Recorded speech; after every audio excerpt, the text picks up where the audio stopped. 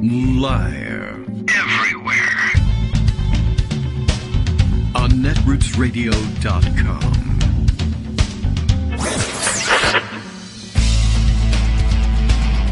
David Waldman. Kagro. In the morning. Now, here's David Waldman. Hey, good morning, everybody. How you doing? It's Monday, September 12th, 2022. Time for another show. Time for us to note the fact that yesterday was September 11th. And I'm glad of it. It was on a Sunday, so we didn't have to deal with it on a Monday, and that's just fine. And, it's getting wearisome trying to figure out exactly how to deal with the annual remembrance anyway, beyond just saying, okay, yes, I remember, and you don't have to make a public show every single time of telling us that at 9:12 a.m. on that day, this was happening on what floor of each tower, et cetera, et cetera. I appreciate those who do it, but it doesn't have to be done by everyone. So, it's getting to be about that time where we can simply have a more simple remembrance of it, and Sunday makes it even easier than ever, because we don't have to do it on the air. So that's great. Anyway, let's see. As usual, breakfast on the air and tea on the menu because of the Queen. So there you go. We're having tea to be British. We're having tea every day anyway, but now we're telling them it's out of respect for the passing of the British monarch. It's been another interesting weekend reading stories of why you shouldn't be that terribly upset on the passage of the passage, like just going someplace on a boat or something by a British monarch. Not remarkable in itself. Passing of a British monarch, interesting, but that's about it. And there you go. Oh, yes, that's right. Mighty OCD reminding us, of course, today is, well, I usually say Eastern Orthodox, but we can say Russian Orthodox because they're much in the news. Russian Orthodox 9/11 is today. We always love to do that. Why not make it Russian Orthodox, as they are much in the news as well. Lots of news coming from the big, would you call it, is it just an offensive or is it a counteroffensive? No one can really tell for sure. By the Ukrainians, appears to be gaining territory back, liberating various cities. I did see interesting question posed the other day, and let me see if I can call it up in my Twitter thread, but now that tide appears to be turning. Counteroffensive, says Greg. So the official military muckety-mucks have decided that's I guess, I don't know, does it matter how close in time it comes? Like, if you wait 6 months before you start your counteroffensive, is it just an offensive? I don't know. You gotta wait a certain number of Friedman units, I guess, or maybe at least a Scaramucci before you begin your offensive, if you just want it to stand as an offensive and not be defined by the fact that there was an offensive before yours from the other side. No, I don't know. So Greg says no to something, but I don't know what. We'll find out in a few minutes. Time is just a concept. Okay, well, being on the show is just a concept. As a matter of fact, you can just send notes all day long and I could read them to everybody. It was Brandon Friedman whose tweet I had seen, wondering whatever happened to Russell Bentley. And you might not know who the hell that is, and I didn't know by name, but I recognized the video that was attached. Russell Bentley was the guy we mentioned, I guess, somewhere around the beginning of this war. We just don't know what the hell it is, whenever it was. But this was, Russell Bentley was the American Yahoo who attached himself to the Russian troops in the course of their larger scale secondary invasion of Ukraine, which took place in February. But you might recall that he had embedded himself with the forces unofficially for no particular reason, except that I guess he seemed to be sort of right-wing MAGA kind of guy, and so therefore pro-Russian, and so therefore he was going to be looking to be a tough guy and embed himself with the Russian forces, and he was a huge cheerleader for the Russian invasion. Up to and including saying, yeah, the Russians are going to liberate Ukraine and denazify Ukraine, the whole Kremlin line and everything.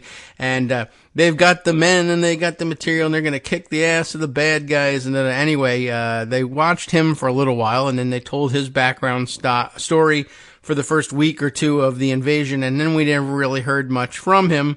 And in the face of this successful, so far, counteroffensive and the long stalemate that preceded it, it's a good question. Whatever happened to this guy? And I don't know. Where's he living? What's he doing? Has Edward Snowden seen him? This guy, can this guy come back to the United States? Has he come back to the United States? And we just quietly, no one knows who this stupid idiot is, so they just let him come back. And I don't know what you're going to do with him exactly. And I don't know what the crime exactly would be that you would charge him with, but I'll come up with something if you give me enough time. But it was a good question. So, along with the question of whether this is an offensive or a counteroffensive, or whether Charles is a king or a counter king, we don't really know. It doesn't really matter that much. But good question, what happened to this guy? We know what happened to Greg Dworkin. He showed up after passing a few fun notes in text, and now here to deliver them himself. Great. Good morning, Greg. How are you? Good morning. So it's a very existential question. Like, if I text you, is that considered live? Yes. No. I don't know. Well, you're not on the air live, right? I would be saying, right, well, now I am. He's texting live. So it's not quite the same thing, that. Right? No, I guess not. And if I text you first, are you counter texting or just answering? Yeah. I don't know. So, these are all important questions. Another important question here, which I was happy to see answered, is when in the world is the story about the king replacing the queen going to not be the top story? Oh, yes. And I don't relish 9/11 memorials. I don't relish 12/14 memorials here in Connecticut, in Newtown. And if they fall on a Sunday and they're slightly less covered because of it, or it feels a little bit less saturating, I think that's just a wonderful thing. So I was pleased to see Ukraine's battles and their battle wins pushing the Queen and 9/11 memorials much lower down on the front page of the New York Times digital edition yesterday by noon, which I think was great. One of the things that people don't talk about regarding 9/11 is a very interesting phenomenon. And, the author of the piece, Tom Junod, actually wrote about it. Yeah. And that is that the pictures of people jumping off the buildings as they were burning have been suppressed. You don't see them. You can't find them.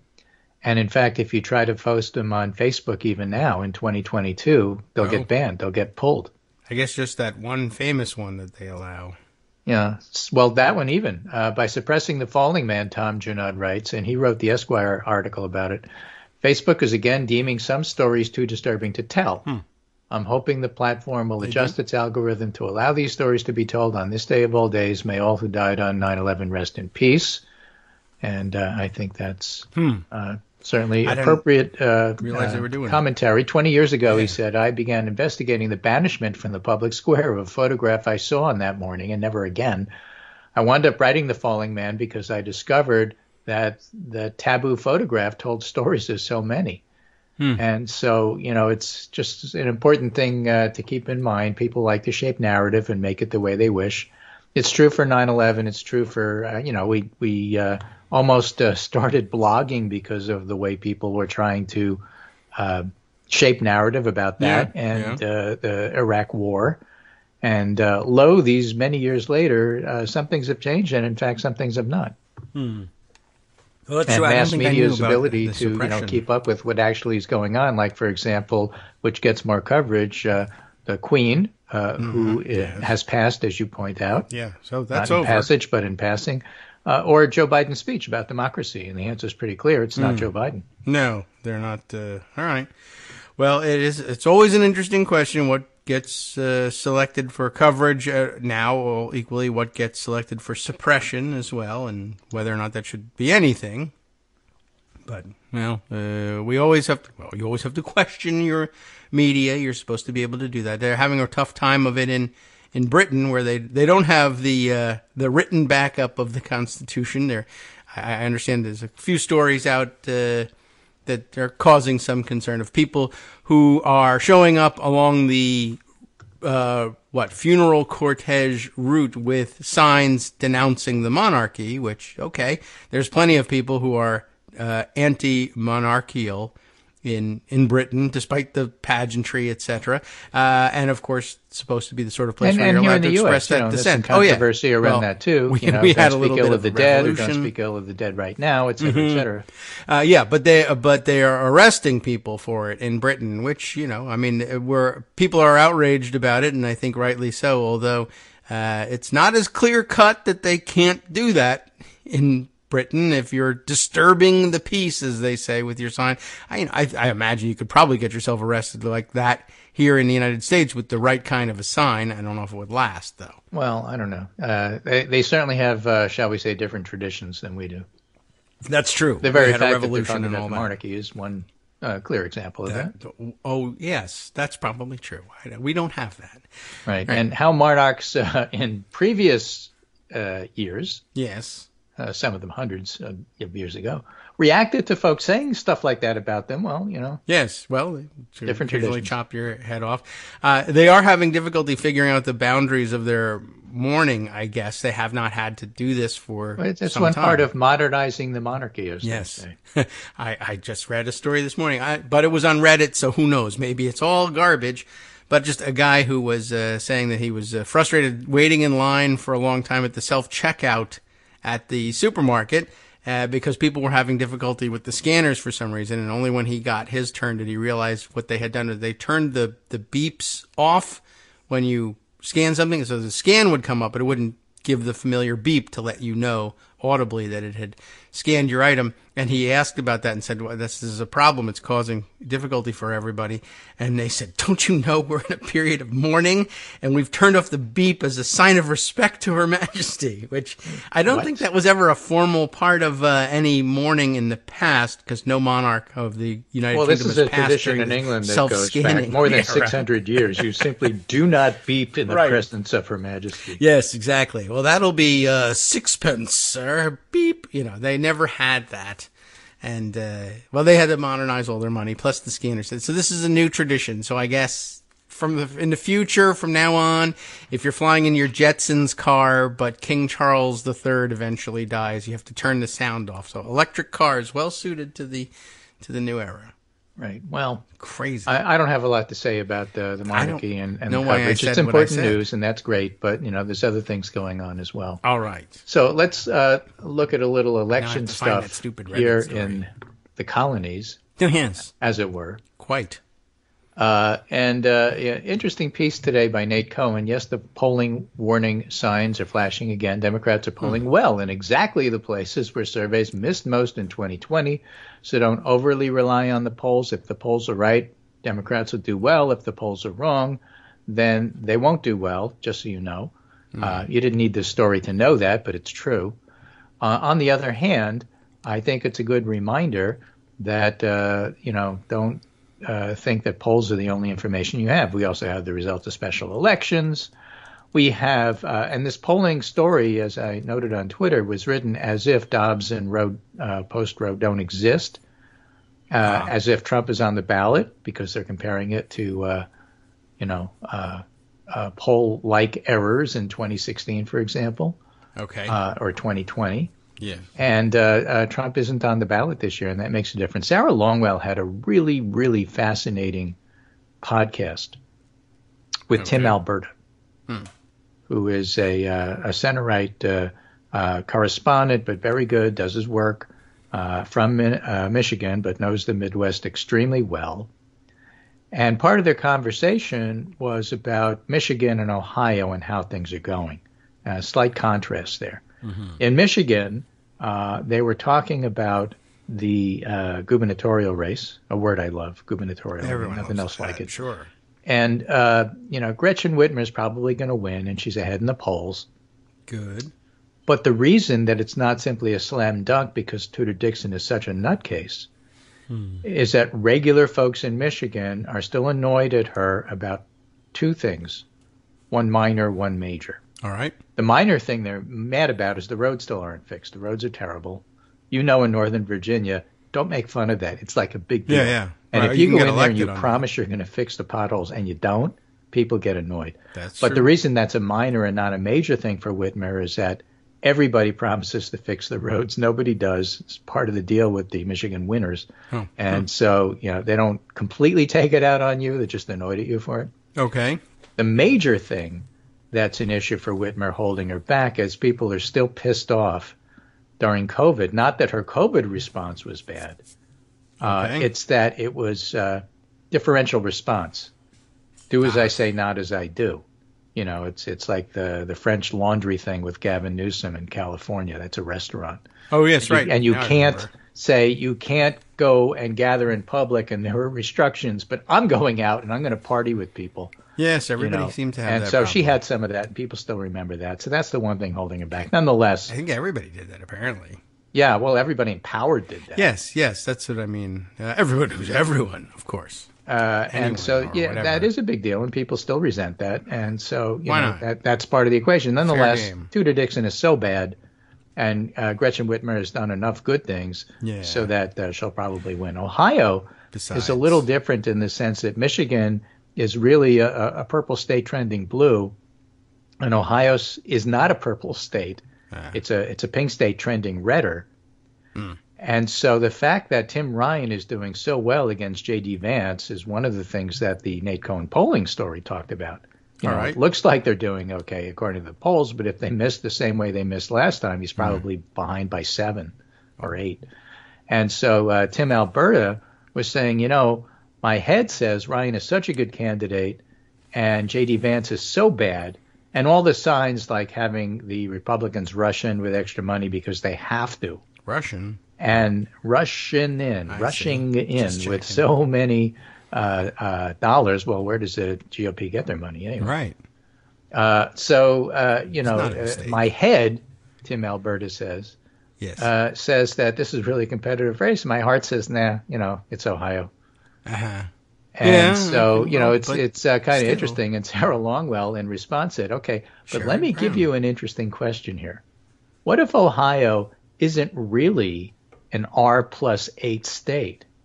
What if it's a Trump plus 8 state and then, Sherrod Brown wins? Yeah. I mean, he has won. What if it's only Trump that makes it like that's the way people feel about it? Well, he's not the only Republican. So in semi-support of Candidates Matter, there's a new Ohio Suffolk USA poll out. Excuse me? What kind of poll? Suffolk. Oh, yes. Polling. USA Today. What do you mean, Suffolk, USA? Mike DeWine, 54, and Democratic opponent Nan Whaley, 39. Okay. But, J.D. Vance, 46, Tim Ryan, 47. Yeah. I like so if Tim it's Ryan such number a better. highly Republican state, how is Tim Ryan doing that well? Well, maybe the polls miss. Well, if they miss, how come they only miss for Senate, not for governor?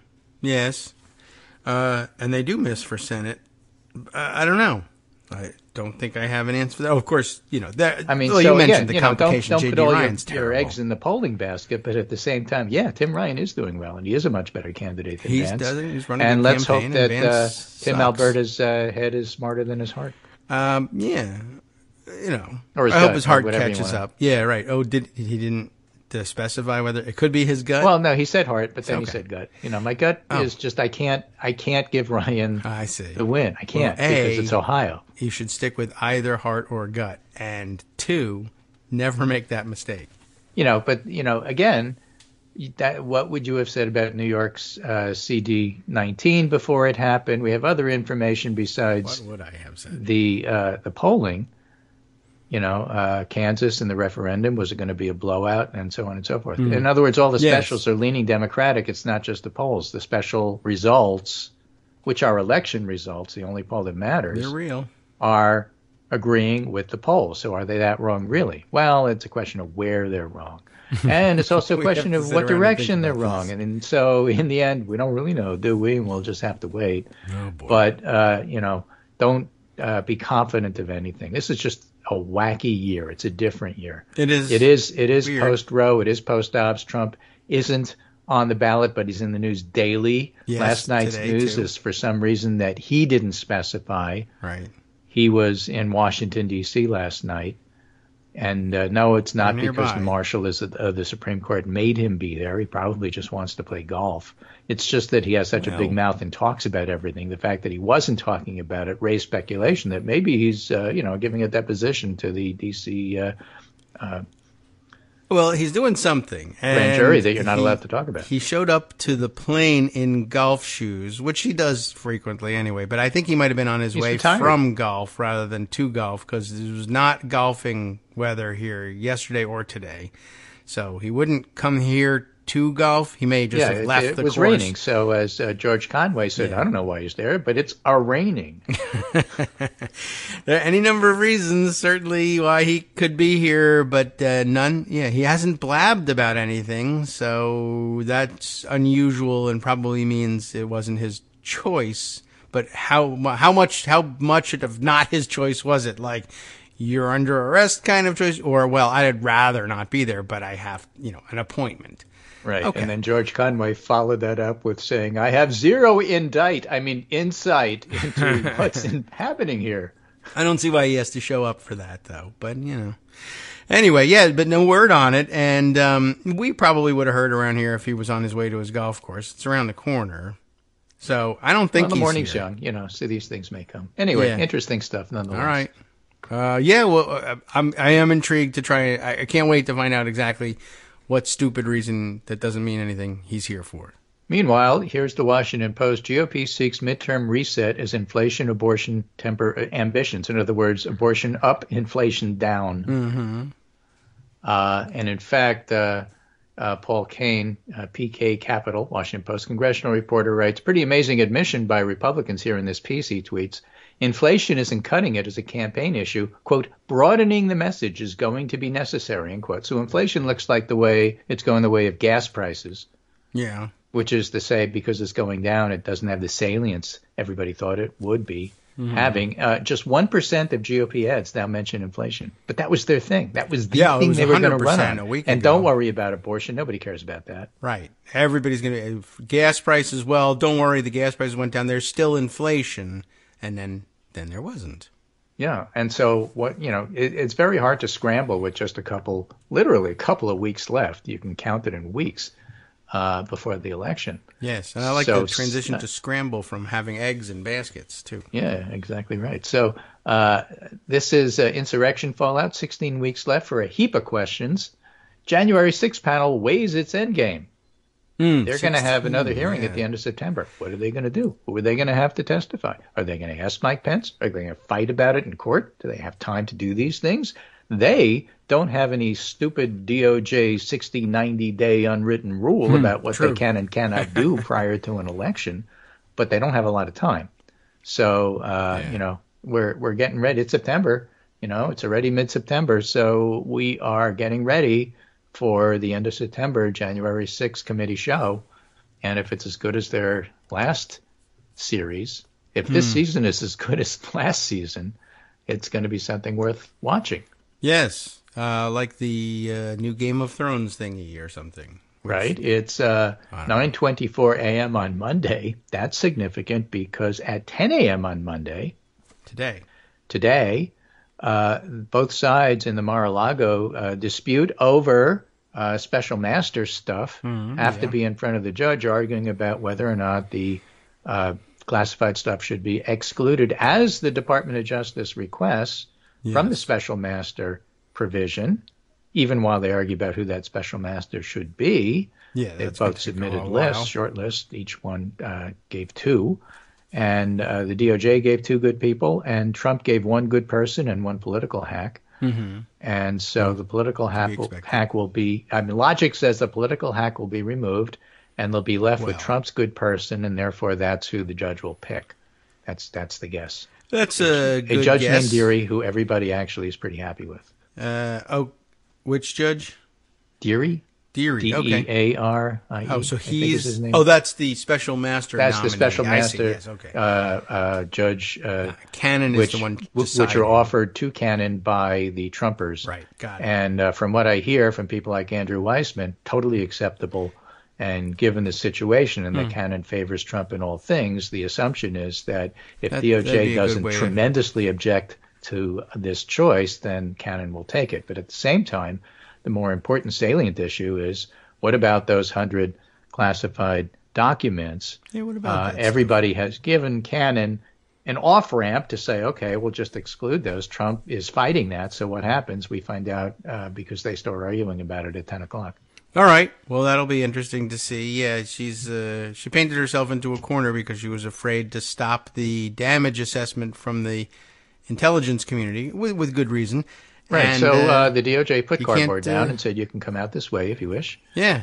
And you we'll can't separate these things. And, the truth is, if you impede the investigation... If you exclude the 100 classified documents, it really doesn't matter what else she does. Right. So, anyway, I hope that works. She's a Trump judge, and nobody thinks that she's, like, totally fair, and so we'll see what happens. And I guess you'll have to take a look down the road and see. If there's really maybe no way I can save this for him, so maybe we just tear off the Band-Aid now and say, yeah. And besides, I sorry. really don't like the 11th Circuit overruling me, so maybe I'll give them a reason not to. Okay, well, you seek not to be overruled explicitly. It looks bad, and it's bad for your promotion prospects, except in MAGA world, I guess. Right. So, okay. Well, so bottom line there for everything is Trump is still in the news. He's not on the ballot, but he's on the ballot. And, we'll see what happens. The polls suggest Democrats are going to do well. All the other information, how much money is being spent and risen, raised, I should say, yes. by each party. Everything favors the Democrats. If the polls are wrong, the polls are wrong. But if they're right, good for us. And we'll do a little bit about the one battle, war still to be decided in Ukraine after the break. All right.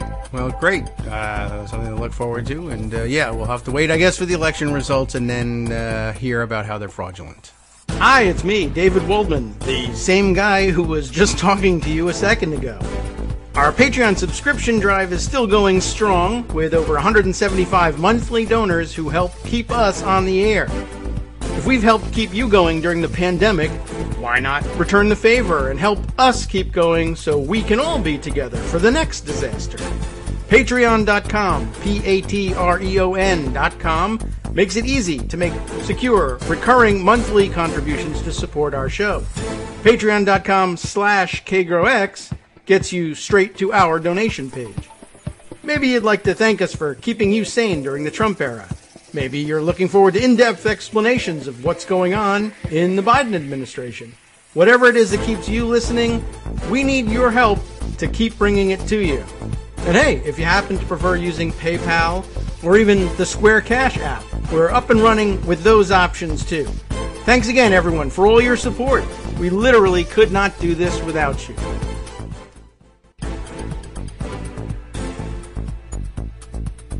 All right, welcome back now to the Kagro in the Morning Show here on Netroots Radio. We continue, let's see, what was it? We were waiting for election results or something. Well, we'll see what happens. We got an election coming up in November, and I'm not in the prediction business. I'm just saying that signs on the ground, as well as signs in the yard, suggest that the Democrats will do okay, but we'll see. Good, okay. We should put that on a sign and put it out in the yard.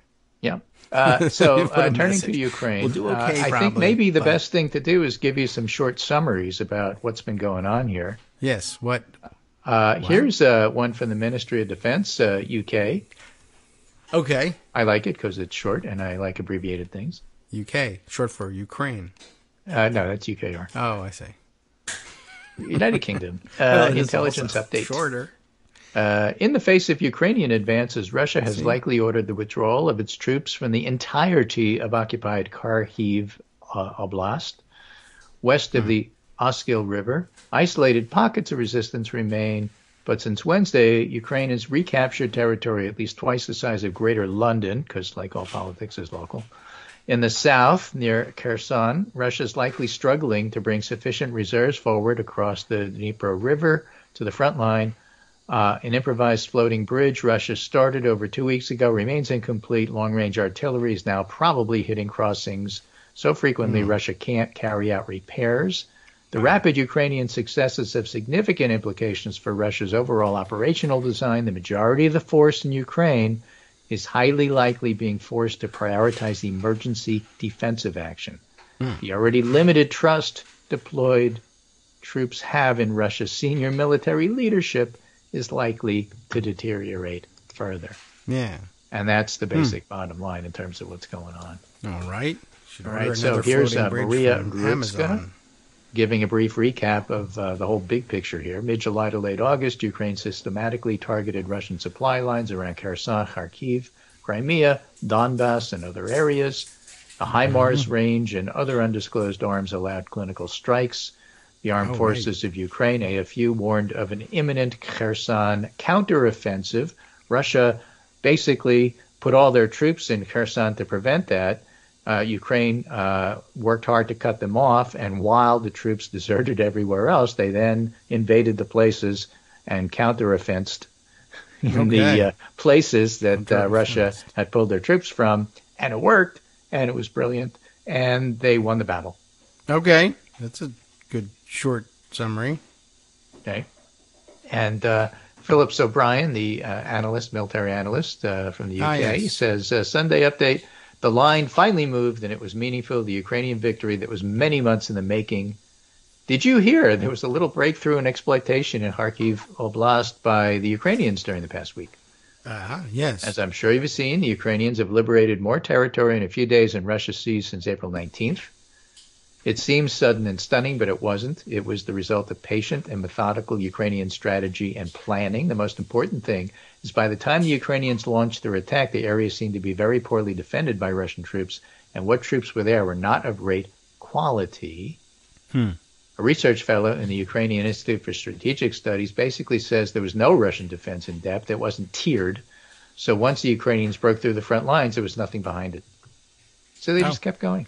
Well, I guess that's what you would do. It makes you suspicious, though. You must have been thinking the whole time, it's a trap. And then it wasn't. Yes, it's a trap. Yeah. The reason for this is twofold. First, the summer of 2022 was too destructive for Russian forces. All the attritional losses they suffered banging their heads against the wall in the Donbass for tiny gains sucked too much lifeblood from their army.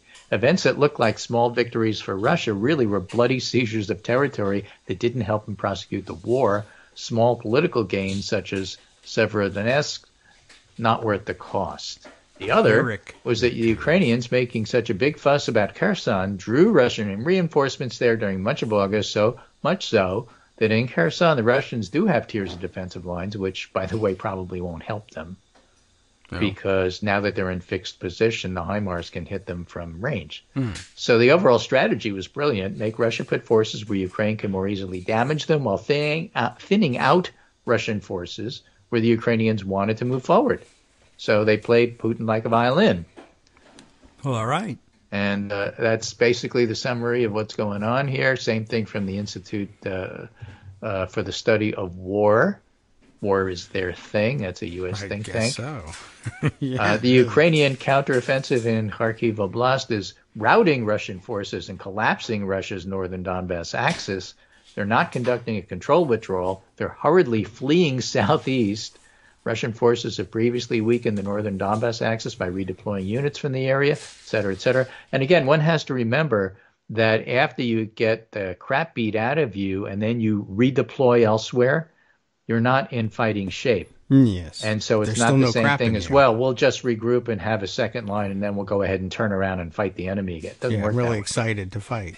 They left all their ammunition and guns and all the tires blew up. Yeah, and their trucks and their tanks behind, not that they're in working order because they don't have very good maintenance as part of their deal, as we've talked about. Just be a hunk of and again, I'm no else. expert on this, but there's an awful lot of experts who are looking at this, explaining to us what's going on. This one is from Lawrence Friedman in Substack. Gradually, then suddenly. Yeah. How did you go bankrupt? 2 ways. Gradually, then suddenly, said Ernest Hemingway in The Sun of Surprises. And as with bankruptcy, so with military defeat. Sure. The Kharkiv offensive has been described as opportunistic. This is because the Ukrainian High Command appears to have decided to take advantage of Russia moving substantial forces toward Kherson to deal with the much advertised attack there by opening up a new offensive against areas that have been left with weaker defenses. The Russians were suckered by it. It would, however, be unwise to assume Kherson is only of secondary relevance. Southern Ukraine remains of great strategic importance for the Ukrainian economy, the links to the Black Sea. That's where the, grain goes out by the Black Sea, and the connection to Crimea. Okay. The offensive there has not been halted for the sake of Kharkiv, and it's also still making progress. Just that's going to be a different way. They're going to blast the Russians in fixed places, so it's not going to be quick, progress, but it's going to be progress nonetheless. So that's what to keep in mind. Now, what does that mean in terms of the war? The battle is won. The war is not over. Yes. And so now you have to turn back to Central Command there. David Frum probably made the most pithy comment on this. And he looked at what was going on and said, strong 1905 vibes. No. 1905. What happened in 1905? In 1904-05, during that period, different. Yes. Russia fought a war of choice against the Japanese Empire. Right. And got their heads beaten in. And lost the Russo-Japanese War. And by 1905, Russia was so upset about it, there was a revolution. Now, the Tsar survived that, but the 1905 revolution set up the 1917 revolution, right? Where the Tsar didn't survive. So, Frum's point about 1905 is twofold, which is, great when you make a pithy point and it's short, but it actually has two implications. One is that Russia lost that 1905 war, and the other is there was a revolution after it. So which 1905 thing you think he's talking about doesn't matter. He's talking about both. Yeah, I don't know. Okay, there may be more even. So this is Politico. Putin's problems aren't just on the battlefield. The Russian president must now contend with an unusual level of criticism of his commander's competence in Ukraine. And you know the deal. If things don't go well on the battlefield, it's got to be somebody's fault. And so, even casual observers of the Russians know that, the question now is who's Putin going to blame? If I were head of the Russian army, I would be worried about measuring my neck size right now. Yeah. And I would stay away from Windows and tea. Yeah. Well, that's personally. Right. Two good pieces of advice. That's I do understand that there is there's more open-ish call for Putin's resignation than has ever been the case. I think there was some zero councils in St. Petersburg that said Putin had committed treason. That was quickly suppressed. But then Julia Davis, who monitors Russian news, had posted a English subheading so you could follow along. Yeah. She posts, "Life comes at you fast. Pundits on Russian TV realize the military's failing and the country's in trouble. They're starting to play the blame game. Some of them finally understand their genocidal denial of the Ukrainian identity isn't working in Russia's favor." So one of the guys was actually saying, this isn't going to work. It doesn't make any sense. You can't obliterate Ukraine. It's not going to happen. And people on the show turned on him and started yelling on him, but they were very nervous. And it didn't sound like it was like, the staged, sort of shouting match that you often would see on reality TV. Like the nerves were, you're gonna get us all killed unless unless we watch this roundup of clips featuring panic Kremlin propagandists on several state TV programs discussing impressive gains by Ukraine's armed forces in reclaiming control. And then she's got an article about it, if that's what you want to watch. So let me give you that. So you'll have it for people can go see what panic looks like. But it's actually pretty impressive in terms of what's going on. Now, this is a summary from a fellow named Mark Gaglietti. He says during his PhD, he actually interviewed people during the Afghanistan withdrawal by the Soviet Union, so he's got some background to look at this. This was an exit poll of the Soviet he did his own. He did his own focus group. Okay. So Rossiyskaya Gazeta, the Kremlin's newspaper of record, the Kremlin's New York Times, as it were. Interesting. Is as stodgy as you might expect, but in light of the extraordinary Ukrainian successes in the past few days, and I'm reading this because it gives you insight into what Russians see, at least what Moscovites see. Okay. Because as many have pointed out to the elite, Russia is Moscow and St. Petersburg, and everybody else can go fight in in Go Ukraine fight as far as they're themselves. concerned. It's instructive. Well, it's funny, but it's true. Yeah. It's instructive to see what it's telling Russians today All right. and what it's not. On Russia First and today. most obvious, there's not even a hint of the Ukrainians' advance from Kharkiv deep into Russian-held territory. Quite the opposite. Instead, there were tallies drawn directly from Ministry of Defense briefings, and that would be Russian MOD, not UK MOD, Right. of alleged enemy losses. 4,000 killed in action since September 6th. At the same time, picking up a recent theme of Kremlin propaganda, much talk of foreign mercenaries fighting on Kyiv's side, although, of course, they too are, Russians are told, being hammered. So they brought in this whole idea of, we're not losing, but if we were losing, it would only be because NATO has come down on their side. Okay. But we're not losing. But even so, he writes, the propagandists can't help but trip themselves up. They account of how an Mi-35 gunship crew allegedly thwarted Ukrainian river crossing.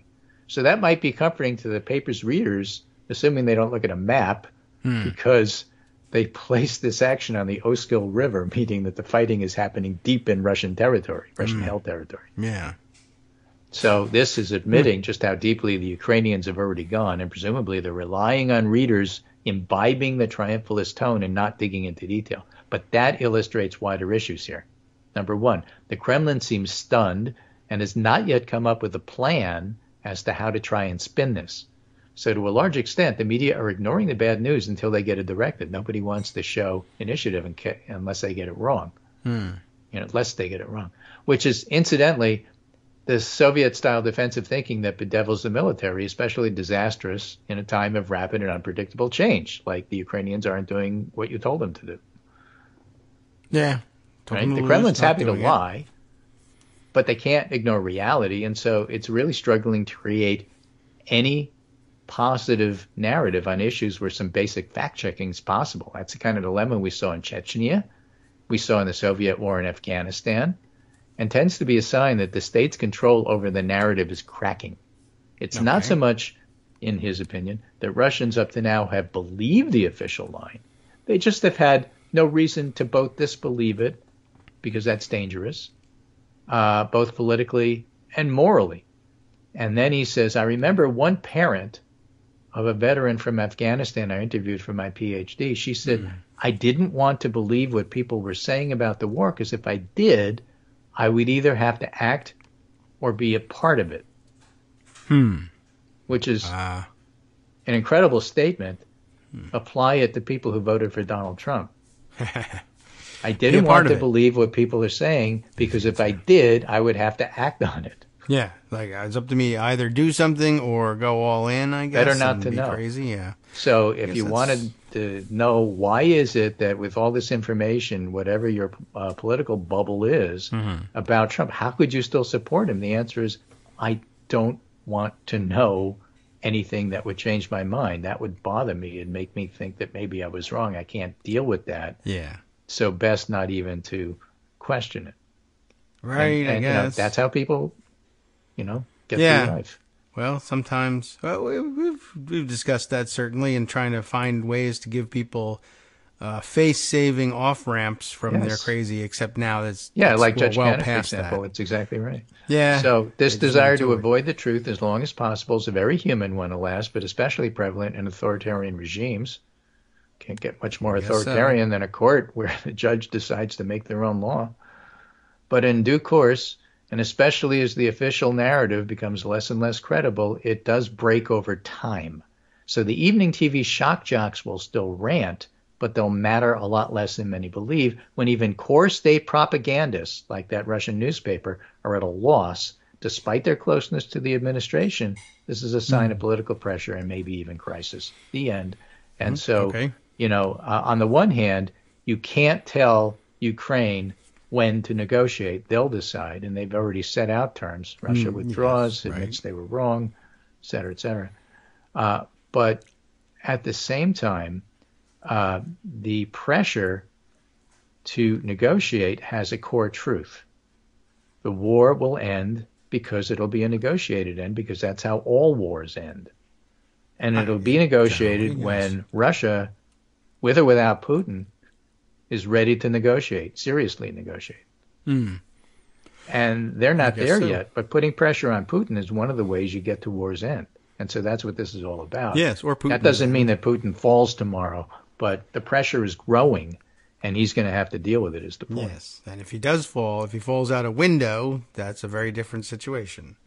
Right. So, Meanwhile, Zelensky, who is showing the world how to lead, do you still think we are one people? Do you still think you can scare us, break us, force us to make concessions? Don't you really get it, he said last night? Don't you understand who we are, what we stand for, what we're all about? Read my lips.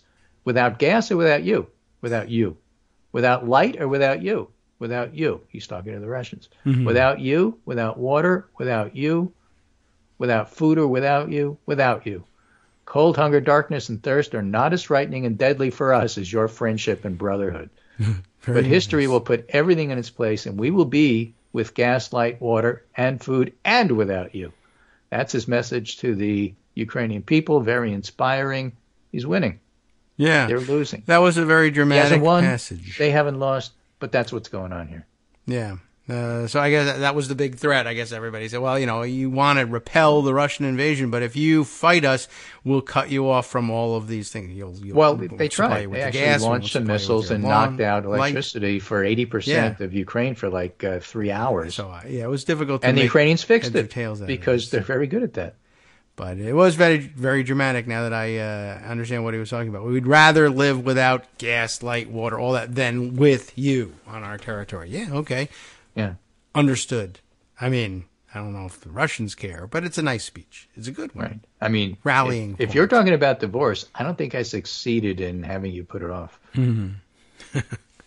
Well, right. So what's left is the big story that we haven't talked about. Oh. Because nobody really knows how it ends. Shoot, which one? Well, the nuclear plant in Ukraine that's just been shut off because the Russians keep shelling it. And the worry is something really terrible will happen there, which is why international inspectors had to go over there and see what's going on. Yeah, you shouldn't crack those open.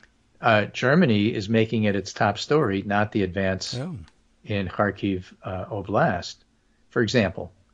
And they're quite worried about another Chernobyl. And, how that ends, I don't know. And that's just another reminder, war isn't over. Yeah, and that's still something that the Russians can do out of spite and create an awful lot of damage and chaos without, openly you going kill nuclear. A lot of people without winning. Yeah. They know that, and they don't have any hesitation. That's true. If you're killed in a war that your side wins, you're still dead. So that's not great. And, you can do a lot of damage. They've already had some Pyrrhic victories, so why not some disastrous losses for the other side as well? And they could do an awful lot of damage and hurt a lot of people for a long time and do as much damage as going, to nuclear weaponry, perhaps, but without actually technically doing that. I don't know. Is that the sort of thing that might appeal to Putin? Or is that the sort of thing that would cause people to finally topple him inside Russia? I don't know. Especially if it's no guarantee which direction the radiation goes from destroying a nuclear plant either. And I don't know what the prevailing winds are like there, but wouldn't they be maybe going west to east, blow it into Russia? Or maybe the opposite happened, I think, in Chernobyl. So maybe it does. Maybe the prevailing winds there are east-west. I don't know. But I don't think anybody should roll those dice. But a desperate Putin might do anything, I guess. Putin Putin is under pressure. Just saying. And he is starting to get desperate. Of course, while this counter-offensive was going on in Ukraine, I guess Putin wanted to highlight everything as normal. And so he had fireworks in honor, I guess, of the city of Moscow for a birthday, just because it's and had the unveiling of the world's largest Ferris wheel, which I guess got stuck. don't go on any mechanical anything in Russia, honestly. Well, we have just unveiled the world's largest window, and we are inviting the Russian general staff, who is in charge of Kharkiv Oblast Yeah. to come visit it with us. Cut the ribbon. Not that anything bad will happen while you're forced onto the world's largest Ferris wheel or God. anything like that. Yeah. But let's just say I have specific invitations that you can't refuse. I'll make you an offer you can't refuse. Get on the Ferris wheel. We'll discuss it at the top. No thanks. I'll wait for Ferris wheel 2.0 where you work the bugs out. Don't go on that.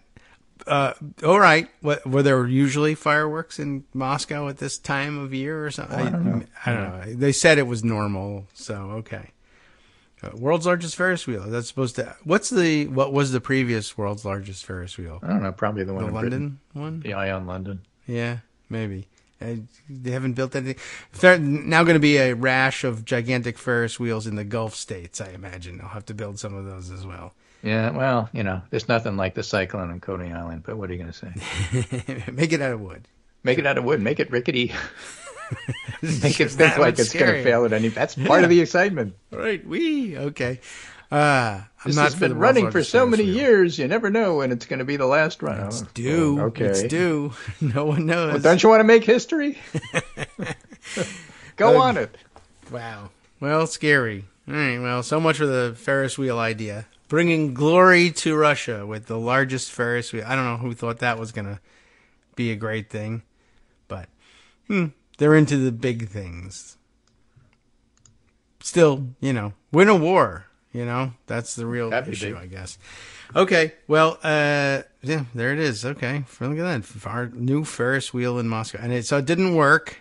140 meters high. There's nothing like that in Europe, except the other very large one. I guess on the other side of Europe. But, okay. Right, and the last thing is, by the way, new piece in the Washington Post. Americans are finally feeling better about the economy. Gas prices are falling. Signs households are learning to deal with inflation. All right. Consumer sentiment has begun inching up in recent weeks. Decades high inflation appears to be easing, and at the same time, Americans are making small changes, buying meat in bulk, for example, shifting more of the shopping to discount chains. While consumer sentiment is still fairly low by historic standards, we're starting to see pretty dramatic improvement. It's very much being driven by a slowdown in inflation, particularly with gas prices. So that's why only 1% of Republican ads these days are making that the central feature. Of course, what are they going to do? Well, you don't have to be a political genius to guess. It'll be about crime and caravans. Because that's what it's always about. Of late, yes. And we'll see. That may yet still be effective. They've laid the great groundwork there. Republicans still believe there's Ask crime Ed Gillespie rampant. how effective it is. Yeah, I mean, there is that. The caravan thing never really seemed to. Oh, and I should have brought that up too. Okay. When you talk about the fact that polls can be wrong, Yeah. Gillespie, North and Virginia polls were wrong, but guess which direction? True. Everybody thought it would be a super close race that Gillespie would squeeze out because he had the big mo. What did Northern win by, 9 or something like that? Yeah. Well, I don't know. So actually, I'm just but saying, we don't know yes which to direction you. the polls are going to be wrong, but they could be wrong in either direction. That's always true. Yeah. So only one side gets covered. Right. Well, interesting. I mean, I don't wonder. I guess they fall back now on. I guess the gas price thing isn't working. Inflation isn't working. The Gas prices are abortion too thing low. isn't Do you working. know what that would do to us? Right. All the gas station owners are going to go out of business. Why do you hate small business owners? I imagine they now all will, I guess, put on fleece vests and talk about schools. Yeah, well, That's the other still side of the available coin to is them. who, they're very upset at Rick Scott. The National Rick Scott Committee has spent all its money and it doesn't really have enough for get out the vote. But even more importantly, because Rick Scott has mismanaged the funds, this means they can't afford to have an army of people go out to the gas stations and scrape off all the thank you Brandon stickers. You did it, or I did that. Yeah, right. I guess it backfires now. And even if they stumble on a message that works, will they be able to advertise it? No, I guess not if they've had all their money stolen. Thank you, Rick Scott. Greatest Democratic operative in a decade. Anyway, that's it for me. All right. End of the hour anyway. But, Sure. Mondays are always tough because there's just so much to summarize. And I will leave the royal watching to somebody else. All right. I'll 9/11 is already in the keep an eye on rearview 'em. mirror, so we can move on to do something else. Yeah. And, it's always politics. Okay. Right. Well, But today, it look, continues. it's almost 10 o'clock. They better be in court, and they better Yeah. get ready to present to Judge Cannon. And I have to say, what It's the DOJ is doing makes perfect, total sense, which is, of course, why people are worried about Cannon not accepting it. yeah. Well, I'm not a lawyer, but it makes total sense. yes. We have to see just how You can't have privilege on documents you don't own. Yeah. If you think that they're so important, give them back to the natural rightful owner. That would be the archives. Yes. None of the pleadings makes any sense. I think you mentioned there was a good compromise in there on the special master. You deal a blow to Trump by eliminating one of his nominees as a total hack, but a win to him by choosing the other one that he had nominated. So you got to nominate the guy who actually got the job, but first you had to hear about one. And the judge doesn't have to say, by the way, your second nominee is crazy. She can just go straight to, everybody seems to think this person is okay. Yeah. Why don't we just use that she guy? could say, look, I love your second nominee. I'd really rather have that. But everybody else seems to think that this person is okay, so you get that one. You could do that. Or that person is busy that day. They're entertaining at my birthday party as making balloon animals, so they're busy. Sorry. We're going to have to go with somebody else. Yeah. All right. Well, she's got the path open to her. Everybody, lots of praise at the end of last week for how well crafted the government's answer briefs have been, and they think that they foreclose a lot of weird actions by the judge. They don't. They just make them look weirder. But that's their job. As I said at the end of last week, the thing is, the DOJ is doing everything right, and bad stuff still happens anyway because, crazy judges. Crazy judges. Yeah, well... So John Roberts is worried about the legitimacy of the court. Well, duh. Yes, because all your farm teams suck. So, on top of that, but in addition to which, apparently Al Franken making a big splash on Sunday TV discussing that too. So, probably a lot of people saw that. I can recap it if necessary. Thanks, Greg. We'll catch up with you again on Wednesday after the news slows down. See you then, metaphorically.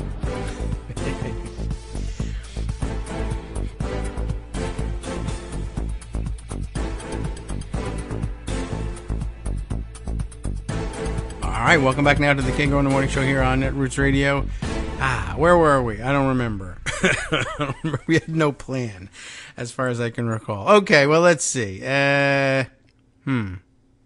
No, okay, just a weird picture of Donald Trump coming across the screen. I was just wondering if it was going to say where he is, and I don't understand how they lost track of him.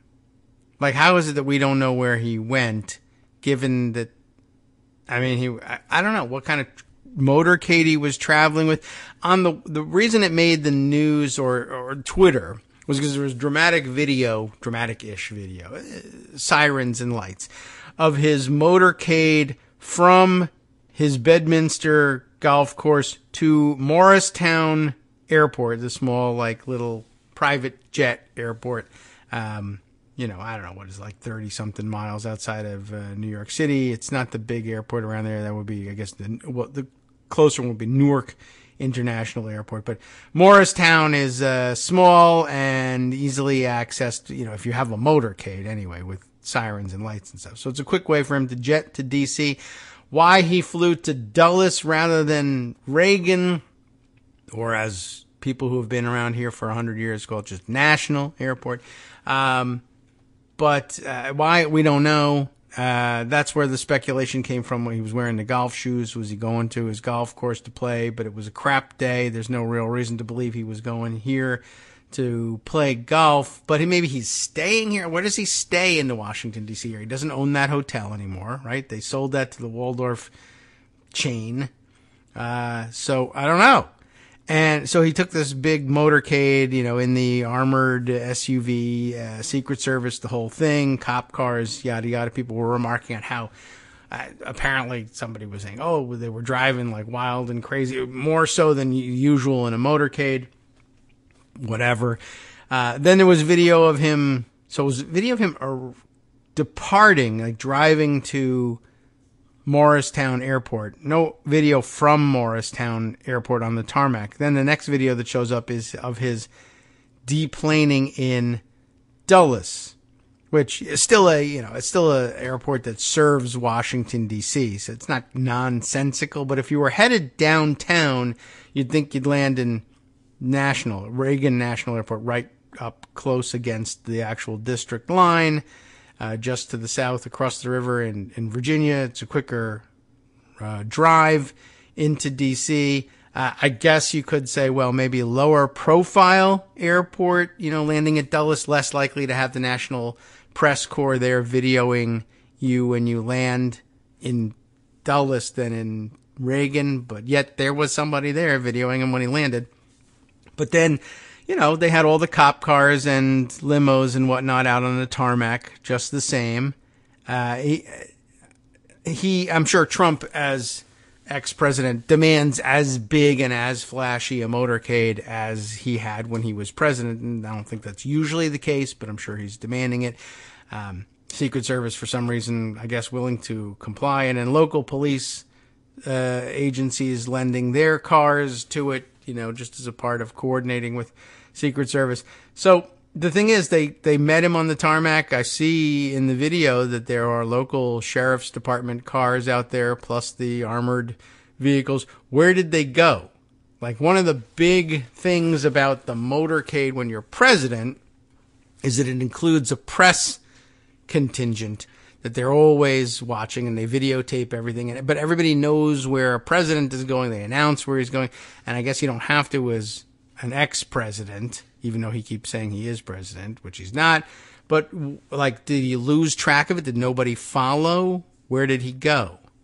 I mean, it's a big question. Where does he stay is now a question. If we don't know what he's doing here, maybe some of the answers would be in where he, after those cars go, and then you'll have an idea. Like, if they go to McDonald's, stick around, see where they go after that.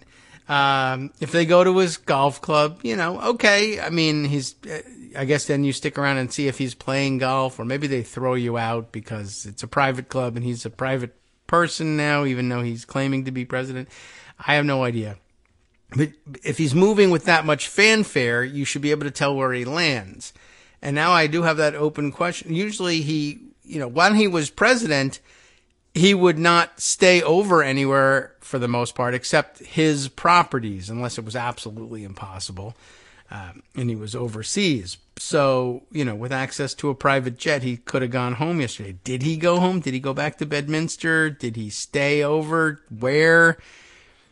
I didn't see any reporting on that this morning. And you know why? I didn't look. So, there could be more reporting, but I was looking last night and there wasn't much of anything. And I don't know. Let's see. Also, what do you search for in the news? I'm like, well, all I have to do is search for Trump and Dulles, and then it's all stories about he landed at Dulles, and then no updates. Like, where else did he go? So, did anybody see anything? I haven't. And I am curious as to where would he stay overnight in the D.C. area now that he doesn't own the hotel anymore. Anyway, now it's not news. It's just me worrying about the news. That's the rest of the show. Let's see. Other things that you might be somewhat interested in. I'll just sort of run through them as they landed in reverse chronological order in pocket, and then skip over the ones that aren't super exciting. But here, I enjoyed this comment from, let's see, who was tweeting this one? Here we go. Along with this story, made a very interesting comment. Susan Demas, the editor-in-chief and a columnist at the Michigan Advance, who, in highlighting a Michigan Advance story on what? Well, I'll set it up with her comment, which is a good one. When Republicans threaten to pull funding from a major university, in this case Michigan State, for condemning your voter suppression measure, that is, well, we'll see which voting suppression measure it was in in Michigan. But when Republicans threatened to pull, now they're threatening to pull funding from Michigan State, which I understand is popular inside Michigan, for condemning your voter suppression measure, but also claim to the media that it's not voter suppression that they're doing. It seems like Republicans are really into suppressing both voting and dissent, which poses a particular problem if, for instance, you're being accused of moving towards a fascist or semi-fascist government, or at least semi-fascist in your approach to governance, but you deny it and you're angry and you don't want anyone to think that you're fascist, but you're doing these things, well, then you're in trouble. So here's the Michigan Advance story. MSU board eventually gives in here, pulls the voter suppression resolution following GOP, GOP, defunding threat by John King of the Michigan Advance. The Michigan State University Board of Trustees postponed Friday, voting on a resolution seeking to restrain the activities of university vendors connected to, and they enclose them in quotes here, voter suppression efforts. So they're even backing away from calling it voter suppression now, I guess. But anyway, the resolution in question, sponsored by Democratic trustees Rima Vassar, I don't know if it's like Vassar like the school or whether she says Vassar for some reason. But anyway, and Kelly Tebey was in response to the Secure Michigan Vote Initiative, which would require mandatory identification for both in-person and absentee voting. How? I'm not sure. Bar mass mailings of absentee ballot applications and prohibit election funding by private groups. Okay. While its supporters missed the deadline to get the initiative on the ballot in November. Did you realize that? I don't think that even struck me. But, this is interesting too. Like, remember that it's Michigan that we heard about, I think, right? Not that long ago, where, for instance, the voters or the organizers had succeeded in getting the sufficient number of signatures to get a measure on the ballot that would protect abortion rights in Michigan. And the Board of Canvassers, which, stupidly enough is split 2-2 so that it could be totally fair, right? 2-2 in terms of Democratic and Republican representatives on the board. And the Republican representative said it doesn't matter that you followed all the rules to qualify for the ballot.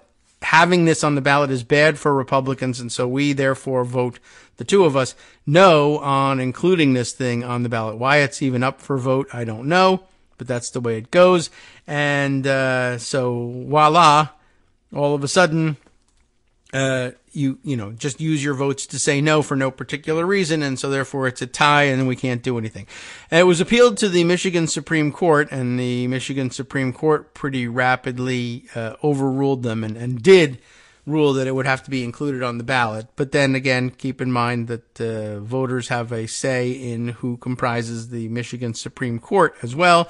So, we'll see whether Republicans cheat in that election to change the composition of the Supreme Court that screwed them over in their efforts to cheat in the other election.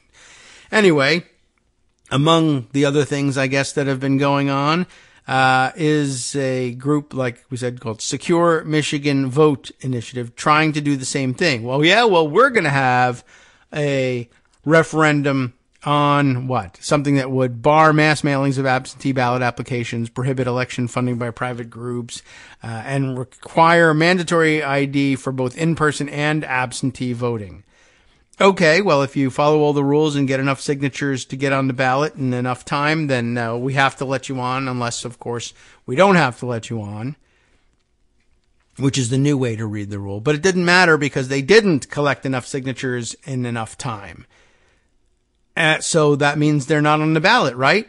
Well, hold on a second. Remember, there are 2 Republicans on this board. While its supporters missed the deadline to get the initiative on the ballot in November, it could still be enacted, but by this time, not by the 2-2 divided membership of the Board of Canvassers, but rather by state lawmakers. The gerrymandered Republican, I guess, legislature in Michigan could say, remember, we have all the power in the world when it comes to elections.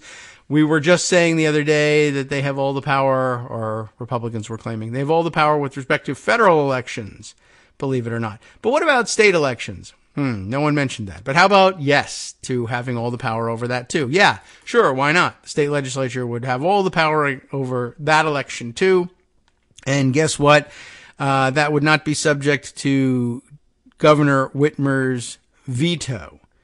So if the Board of Canvassers can't be depended on because it's divided 2-2 to power through this thing and say, I don't really care that you didn't get enough signatures, we're going to put it on the ballot anyway, maybe the state legislature will do it. And it looks like they want to. Isn't that a great idea?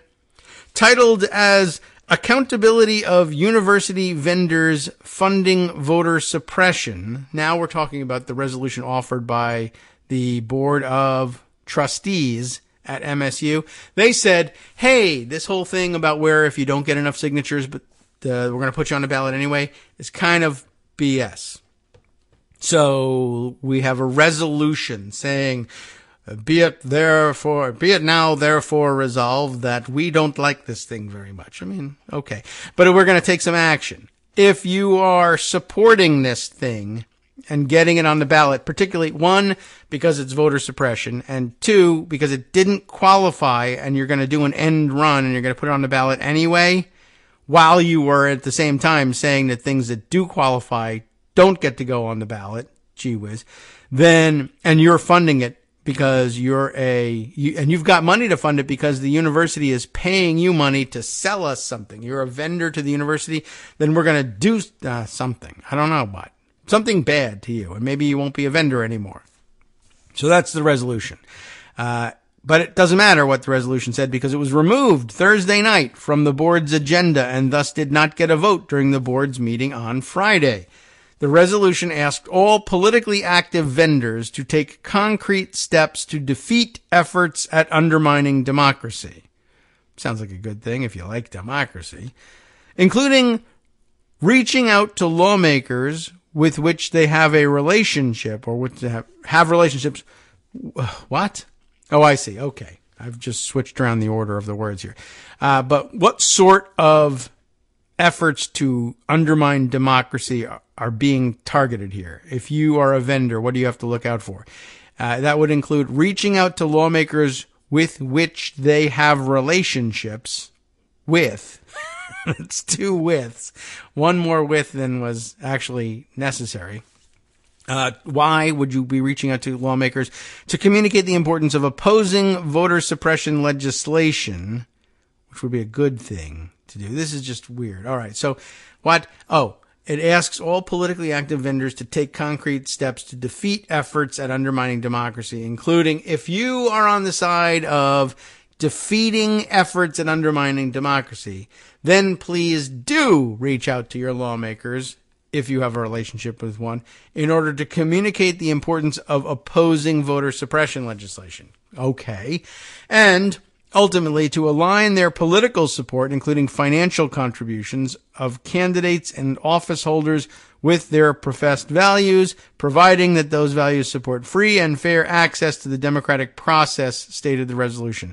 Not a great resolution, if you ask me. I mean, I would be happier with a resolution that says something along the lines of, well, we will sever our ties, perhaps, with people who are underwriting the effort to undermine democracy.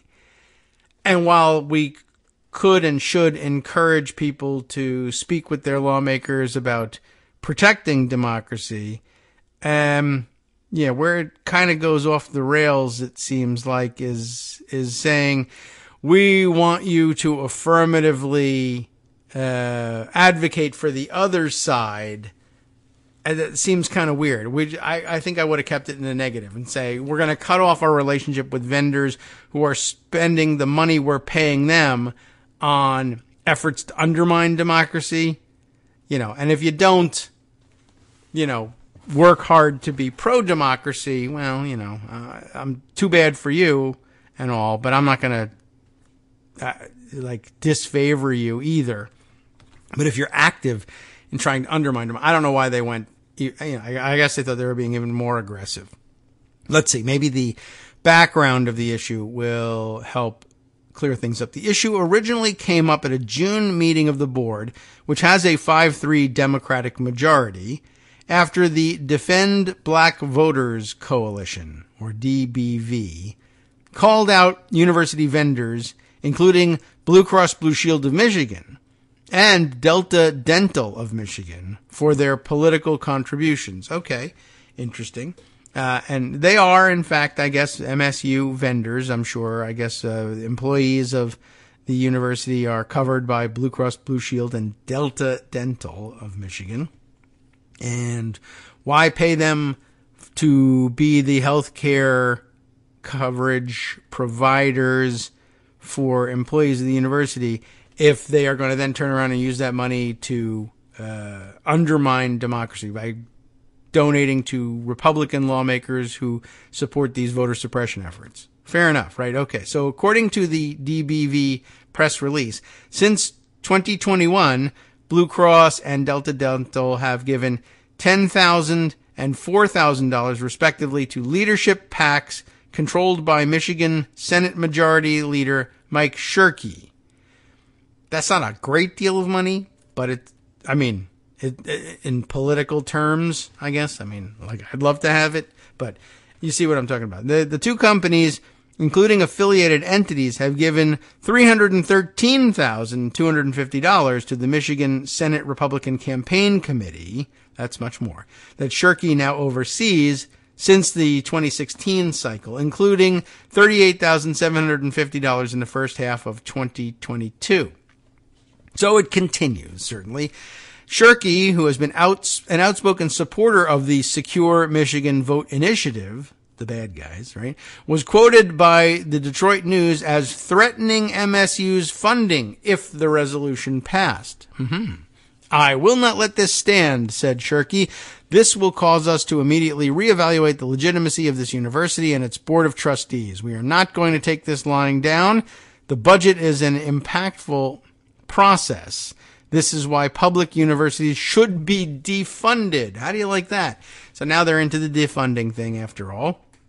And back where they started, essentially undermining everything and using the public purse strings to punish everybody who might have something to say about the democratic process. In response, Democratic trustee Brianna Scott registered strong dissatisfaction with the decision to pull the resolution from the agenda. This is strong dissatisfaction. It is just disgusting to me, she said, that the agenda item was removed today. It is distressing to me that we weren't able to move forward. I think that it is right for us to discourage people from purposely doing anything to impede the ability of black and brown voters to vote, which is their constitutional right. Vassar, or however she pronounces her name, a strong supporter of the resolution, responded directly to the defunding threat made by Shirkey. Throughout the history of black voter suppression, there's also a constant threat of harm to those who have fought for freedom and fair access to the ballot, she said. There have been beatings, lynchings, massacres, and now threats to eliminate funding to MSU. It's abhorrent. I don't know if they're exactly in the same class altogether, but still, defunding MSU, of course, would be detrimental to many. But it's, not the same class of offense, but this is modern political warfare. Board Chair Diane Byram, a Democrat, said the decision to pull the resolution was made in order to avoid the issue becoming overly partisan. Oh dear. However, that shouldn't be interpreted as a lack of support for all citizens enjoying full voting rights, she said. Well, I should hope they support that. Removing the resolution today does not take away, even for a second, our passion and support for equal access to the ballot by all citizens, particularly our students, and black, brown, and working class individuals and families, said Bynum, a former legislative leader. In other news, the Detroit Free Press reported Sunday that the board has given MSU President Samuel Stanley until Tuesday to resign, reportedly regarding his handling of, well, I assume this is a typo, but reportedly regarding his handling of the investigation of business school dean Sanjay Gupta, who resigned in August. Okay. who I assume is a different Sanjay Gupta from CNN's health reporter or lead health guy. I don't remember what exactly they used to call him. But I'm assuming there's plenty of Sanjay Guptas to go around. But okay. Well, anyway, and I imagine it was because of his handling of the investigation rather than the handling of the investigation. But sometimes these issues get complex. So it's either complex editing or a very complex issue. And perhaps some Michigander can tell us what the Michigas was about all of this and straighten that one out. Okay, well, at any rate, that's news. And I thought that was a good comment from Susan Gemas. Yeah, that when Republicans, Susan Demas, not Gemas, Susan J. Demas, so I just threw it all together. When Republicans threaten to pull funding from a major university for condemning your voter suppression measure. Not great. Okay, good point about the direction of Republican totalitarianism. All right, let's see other things that deserve some mention today. Oh, that's an interesting and esoteric topic. We'll set that one aside for now.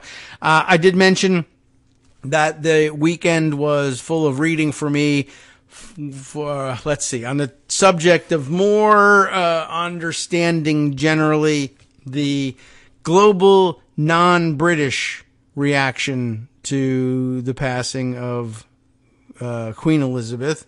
And let me add this to the pile here. There was some great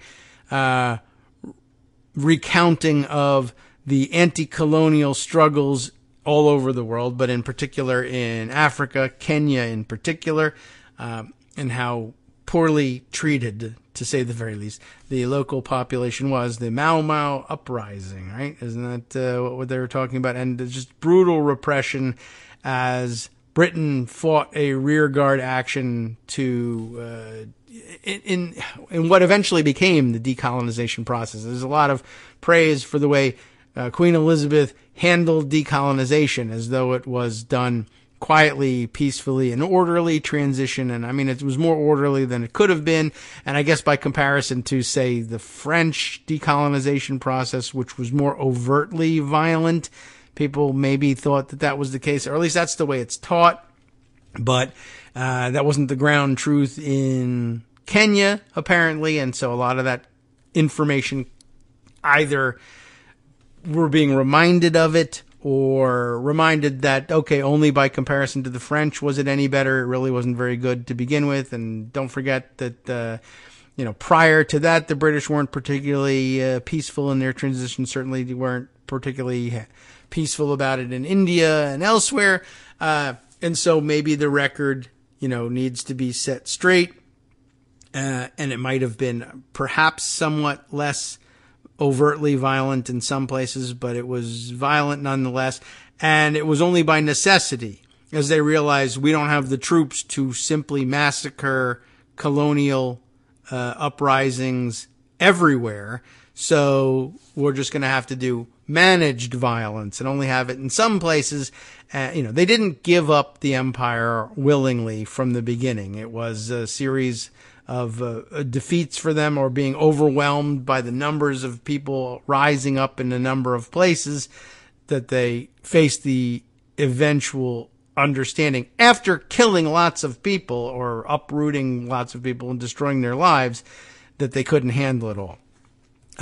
But I guess more to the point of this stuff coming to light, this Guardian article I found very interesting. Though the article is quite old, it was being recirculated. Why is it that we think that this was the case, say, the British withdrawal from the colonies versus the French? And maybe this has something to do with it. Like I said, this is an old article. It's more than 10 years old. This is an article from April of 2012. But again, The Guardian at that time reporting Britain destroyed records of its colonial crimes. A review from way back when, in 2012, I guess, found that thousands of papers detailing shameful acts were culled, while others were kept secret illegally. And there's a very involved and complex legal web that falls around this. I guess the British version of Freedom of Information Act, things coming into the public sphere after a certain number of years. So there's a scheduled release of some of these colonial papers from the colonial governments, keeping records of how Britain resisted decolonization, at least at the outset, that were supposed to become public, but simply did not. They just, basically asked the Donald Trump question, well, what happens if we don't follow the law and let these documents become public? And I don't know what the answer is, because it happened 10 years ago, but they were clearly very upset about it. But even worse, very often the directive was, well, as we're withdrawing from the colonies, we don't want these secret papers that reveal what we really did to the local population to fall into the hands of the new government. So remove them from these places, fly them back to Britain, or burn them, destroy them. Just don't let the post-colonial governments know. Hi, I'm Scott Anderson, the guy that writes the daily summary for this show, Kagro in the Morning. Thank you to everyone that supports this show. Many of you send donations through PayPal, Patreon, Square Cash, Radio Public, and so on. Some of you write your own essays and send them in, or read articles with your own commentary. We appreciate it. Now, some of you are listening to this and thinking, I'd like to help, but isn't there something I could do that wouldn't require money or effort? Why, yes, there is. You can just like us. On Daily Kos, they call it the recommend button. YouTube has a thumbs up. There are hearts and likes and love buttons. Tap our love button. Tap our love button every day. Share our shows and summaries on Facebook and Twitter, YouTube and iTunes, Stitcher and Amazon. Most of these places allow you to write a review, so a sentence or two would be great. Recommend us to social media, or tell your friends to listen to the show. You aren't just helping us, you're helping them find their new favorite thing to listen to. You could change the world. So thank you in advance from me and everybody else in the world.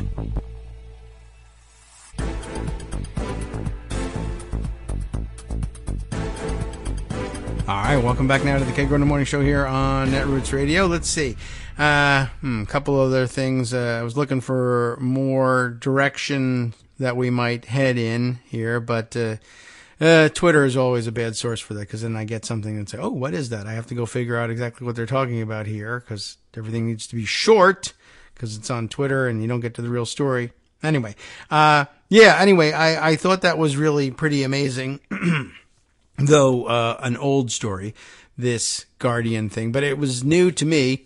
And as you could probably imagine, I think it goes a long way toward explaining how it is that we have gotten this incorrect, in all likelihood, incorrect view of how British decolonization really went. And part of the reason for that might very well be that the actual records of how decolonization actually went, or at least at the outset, were purposefully destroyed and or withheld from public view. And so, that'll play into things too, right? So, the already difficult transition, I guess, for British believers in the monarchy, anyway, given that the Queen has died, and so then there's the, oh, well, don't speak ill of the dead, or it's too soon kind of sentiment that we experience all the time here with gun tragedy. They're now dealing with. But, this sort of vague sense that she's particularly deserving of honors from among Commonwealth nations, in particular, or former colonies, that, well, but don't you recognize that decolonization was conducted so peacefully and in such orderly fashion, and those who are speaking out and saying, no, not my recollection at all, are faced with, well, one, emotional opposition because of the, I guess if you're into the idea that there should be trauma and mourning over the death, all right, so you're already there, and you're not going to react positively to people making, even valid negative statements about the passing of the Queen. But at any rate, they have, well, if you think you're so right about how colonization was, how come there's no proof of the fact, of these allegations that you make? And if you find out later that the answer is, well, you destroyed them all, that's the reason. That's kind of upsetting. So I'll give you a flavor of what's going on here. Even though the article is 10 years old, as the Guardian is so helpfully pointing out, it's fantastic that they put the little warning right up at the top. This article is more than 10 years old. And I mean, I didn't notice that yesterday because, well, 10 years ago, I probably wasn't paying close attention to what the British were doing with their colonial documents. I probably missed that. But 10 years ago, Ian Cobain, Owen Bowcut, and Richard Norton Taylor reported this for The Guardian. Thousands of documents detailing some of the most shameful acts and crimes committed during the final years of the British Empire were systematically destroyed to prevent them falling into the hands of post-independence governments, an official review has concluded. And by the way, before we get to it, of course, a lot of the pushback is, well, she's not actually involved in government, and so she may have had no idea that these things were happening, and it's difficult to unravel whether or not she did or didn't from my perspective, because I just don't know that much about what they tell the sovereign and what they don't, and I understand that there's this sort of distance and everything, but the British make it really difficult to completely do away with that idea because, of course, of their peculiar way of expressing things and constantly referring to it being Her Majesty's government. And we don't want anything that would embarrass Her Majesty's government. And, it's pretty hard to write Her Majesty out of this whole loop if it's constantly being referred to that way, even though I know it's just kind of a figure of speech. But still, you wonder. So we go on. Those papers that survived the purge were flown discreetly to Britain, like the way Donald Trump did it. They were just absconded with and hidden away somewhere. Discreetly flown to Britain, where they were hidden for 50 years in a secret Foreign Office archive beyond the reach of historians and members of the public, and in breach of legal obligations for them to be transferred into the public domain. But what are you going to do, The archive came to light last year, mind you, that would have been 2011, when a group of Kenyans, detained and allegedly tortured during the Mau Mau Rebellion, won the right to sue the British government. At least they gave them that right. Granted that, recognized that right. The Foreign Office promised to release the 8,800 files from 37 former colonies held at the highly secure Government Communications Centre at Hanslope Park in Buckinghamshire. Did they say Buckinghamshire? Buckinghamshire or something like that. I don't know. Usually the sure thing, I've gotten used to that, but that's a weird one at the end of Buckinghamshire. Okay. British people are probably quite adept at it. The historian appointed to oversee the review and transfer, Tony Badger, master of Clare College, Cambridge, said the discovery of the archive put the Foreign Office in an embarrassing, scandalous position. These documents should have been in the public archives in the 1980s, he said. It's long overdue. The first of them are made available to the public on Wednesday. This is Wednesday, way back in 2012, at the National Archives at Kew. Is it Kew? Kew? I don't know. In Surrey. I don't know. Who cares? It's in England. That's the important part. They're actually releasing these things, and that's great and all. But again, this delayed release, the fact that these things were hidden for 50 years, that they were supposed to have been released in the 1980s, is very relevant here, right? In addition to, one, the rest of us not knowing very much about what happened in decolonialization from the British Empire.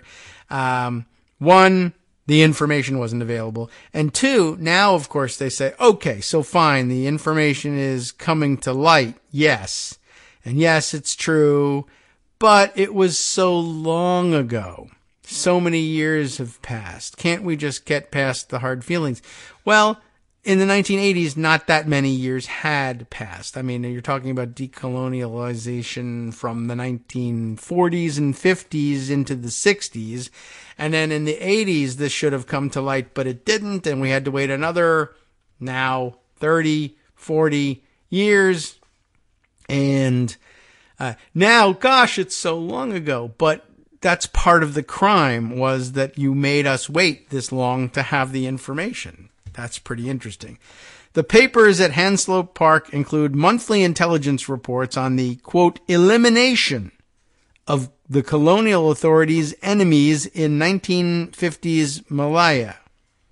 I don't know how my pronunciation is going in British world, but okay. Anyway, records showing ministers in London were aware of the torture and murder of Mau Mau insurgents in Kenya, including a case of a man said to have been roasted alive. That's in quotes. And papers detailing the lengths to which the UK went to forcibly remove islanders from Diego Garcia in the Indian Ocean, which, by the way, if you're thinking you'll skip out on any implications of guilt, I guess, for Americans, that's now the big American Air Force base in the Indian Ocean, Diego Garcia, from which we apparently, I think, flew a lot of the B-52 missions in all the Middle East deployments and in Iraq and Afghanistan and elsewhere for years. And I don't know what the ownership of the island actually is now, but I guess the fact that you can have a gigantic air base there now probably owes to the fact that all the islanders were forcibly removed, and they were forcibly removed by the British. For their own purposes, at our behest, I don't know. You're going to have to look into that, or maybe you know off the top of your head. However, we continue. Among the documents are a handful which show that many of the most sensitive papers from Britain's late colonial era were not hidden away. Phew, right? They were simply destroyed. Oh, that's worse. These papers give the instructions for systematic destruction issued in 1961 after Ian MacLeod, I hope I've got that pronunciation right, Secretary of State for the Colonies. I'm a famous guy. All British people all know him, not me. Secretary of State for the Colonies directed that post-independence governments should not get any material that, quote, might embarrass Her Majesty's government. Whose government? Her Majesty's. The same Her Majesty? Yes, the same, of course. Nothing that could embarrass members of the police, military forces, public servants, or others, e.g., police informers, that might compromise intelligence sources or that might be used unethically by ministers in the successor government, like by saying, oh, well, this was true and it happened. Well, that would be unethical. Can't do that. That seems pretty remarkable. But, totally in keeping with what, if we really think about it, we knew to be, the British approach. I mean, they maintained an empire not because they were so super friendly and everyone loved tea, right? There was some brutal repression involved. Anyway, among the documents that appear to have been destroyed were records of the abuse of Mau Mau insurgents detained by British colonial authorities who were tortured and sometimes murdered. Reports that may have detailed the alleged massacre of 24 unarmed villagers in Malaya by soldiers of the Scots Guards in 1948. Most of the sensitive documents kept by colonial authorities in Aden, A-D-E-N, oh boy, who knows where we're getting to here, where the Army's Intelligence Corps operated a secret torture center for several years in the 1960s. Now, I don't know exactly where we're talking about, but as I recall, isn't Aden, I don't know how you pronounce it, is a major city in Yemen. Are we talking about that one? Is that where they kept a secret torture facility? Or they go on in this article to mention that the next subject about which papers were destroyed was about British Guyana. Is there another Aden there? I don't know. Well, anyway, bad enough, wherever it is, that there was a secret torture center. Don't want to have secret torture center, or any torture centers, really. But then again, we've had our share, apparently, too. Plus, also included in these documents destroyed every sensitive document kept by British authorities in British Guiana, a colony whose policies were heavily influenced by successive U.S. governments, and whose post-independence leader was toppled in a coup orchestrated by the CIA. And we did a few of those. The documents that were not destroyed appear to have been kept secret, not only to protect the UK's reputation, but to shield the government from litigation. Can't even address it in court and forget, well, we're going to respond to your brutal repression and murder with a lawsuit.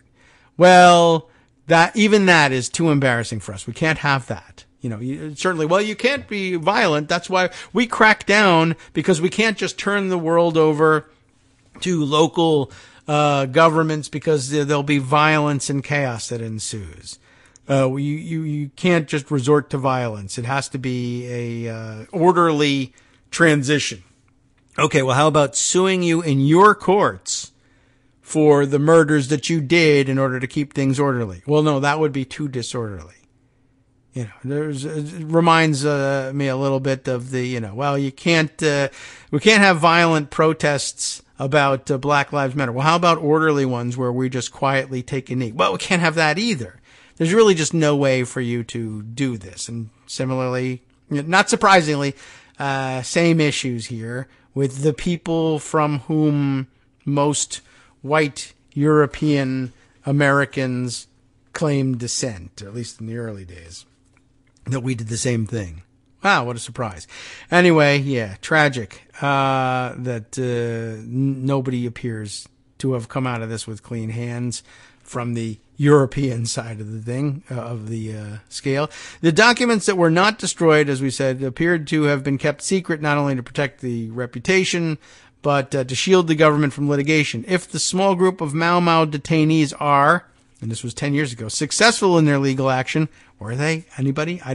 You probably know in the UK. I don't. Thousands more veterans are expected to follow. And I hope that they did.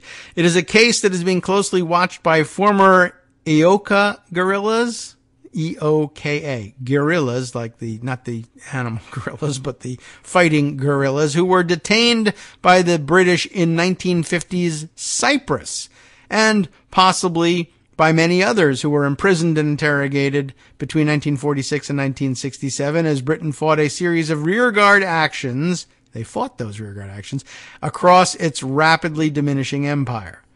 The documents show that colonial officials were instructed to separate those papers to be left in place after independence, usually known as legacy files, from those that were to be selected for destruction or removal to the UK. In many colonies, these were described as watch files and stamped with a red letter W, like the Trump files that used to use C on people's applications for housing way back when, right?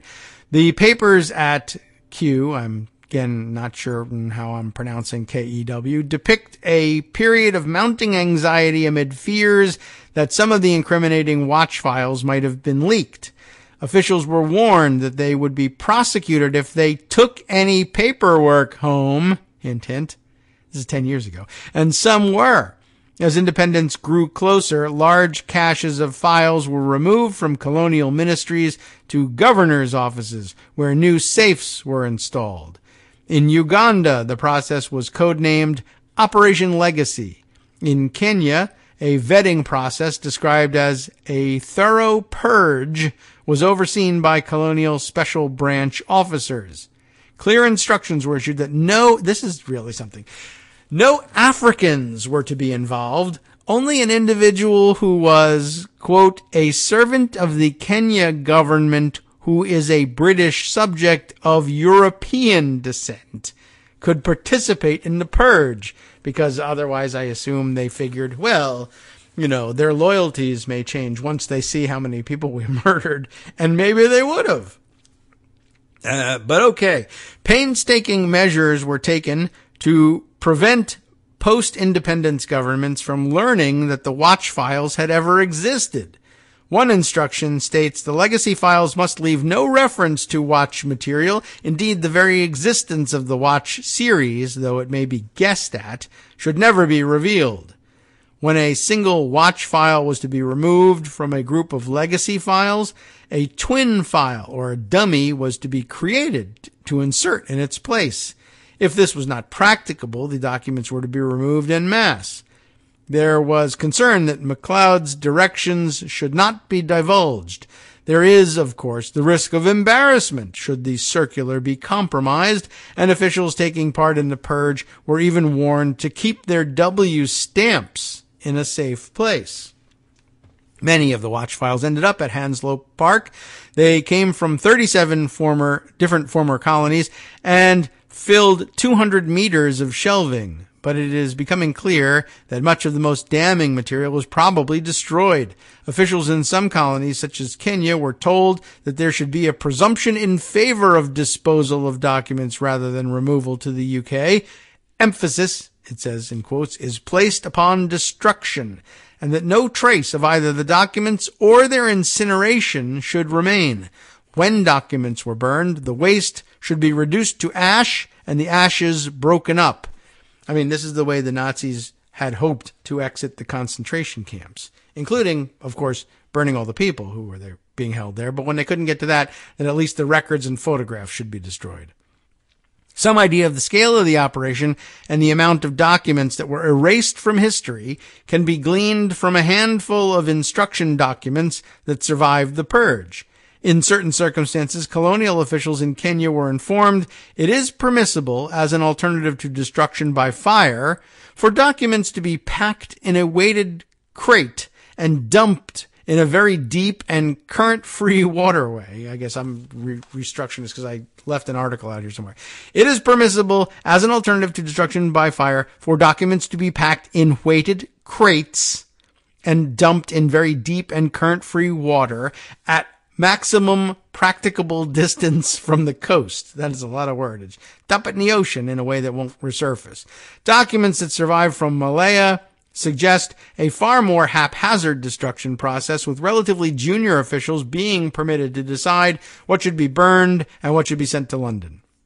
Dr. Ed Hampshire, diplomatic and colonial records specialist at the National Archive, said the 1,200 files so far transferred from Hanslope Park represented gold dust for historians, with the occasional nugget, rather than a haul that calls for instant reinterpretation of history.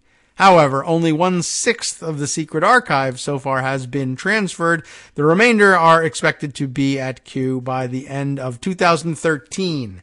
And I have no access to a follow-up article on this, but I imagine plenty exists.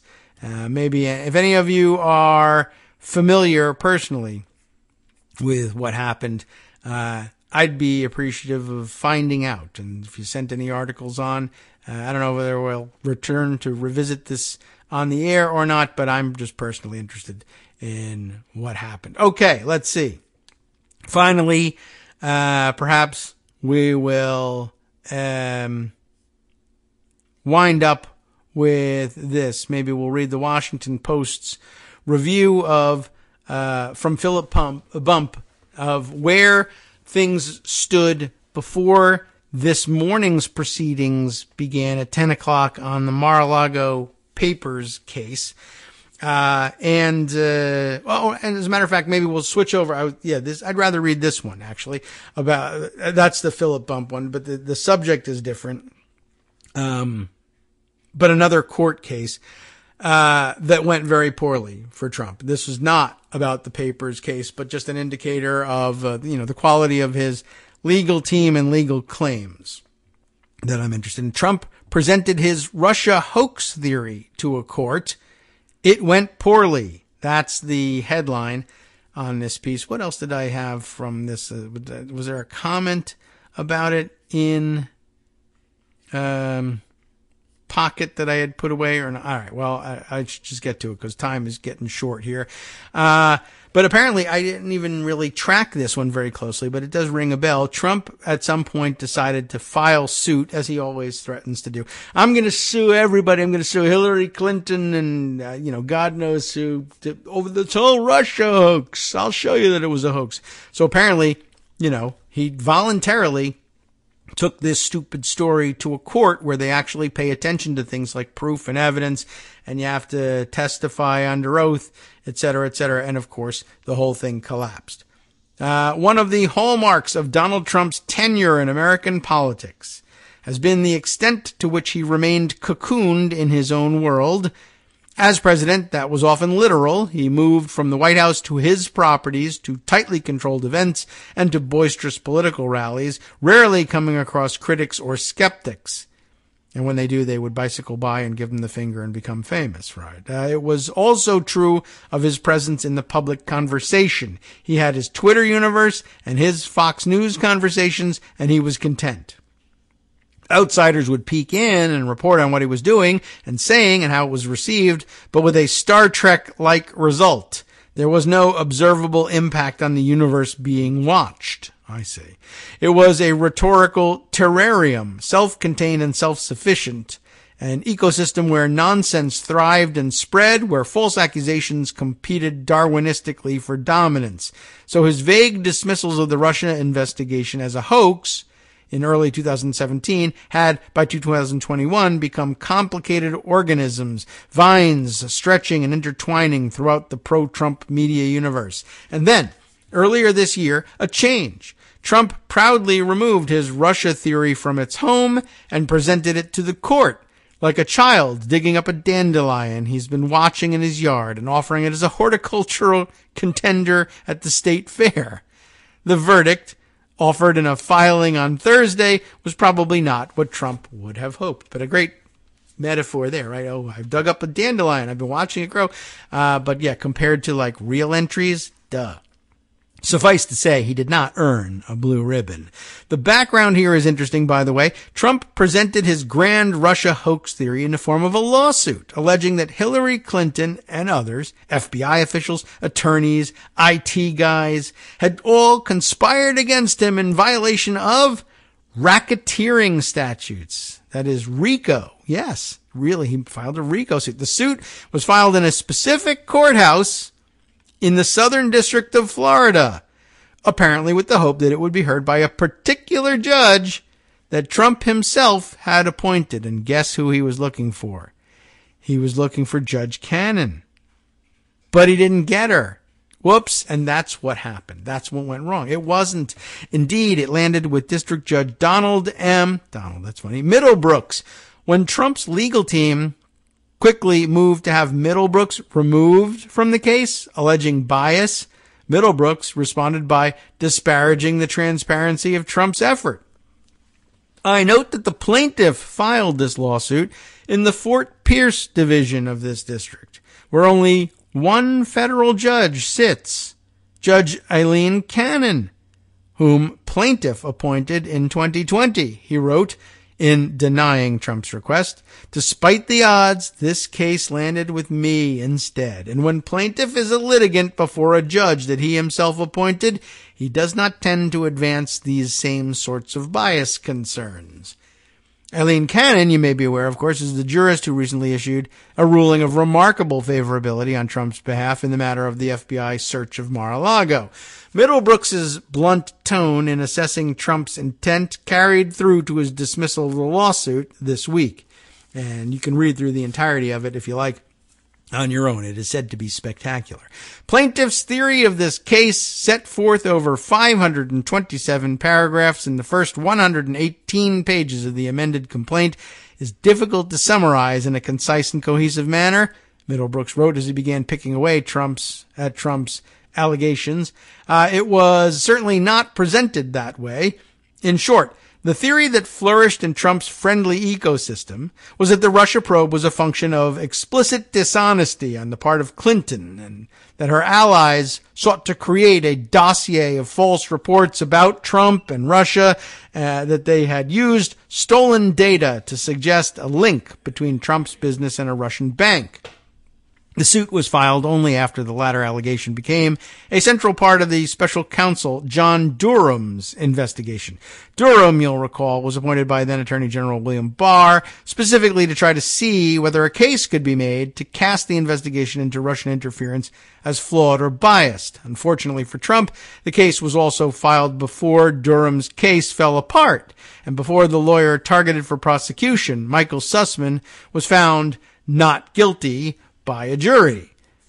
The amended complaint cites copiously to the indictment of Michael Sussman, and a substantial portion of the amended complaint contains its allegations, Middlebrooks writes at one point, but nowhere does the amended complaint mention Mr. Sussman's acquittal. Yeah, and that part is missing. Isn't that curious? As one would expect, the focus of the decision is on the legal merits of the case, which Middlebrooks found entirely unconvincing. Plaintiff cannot state a RICO claim without two predicate acts. That's the requirement.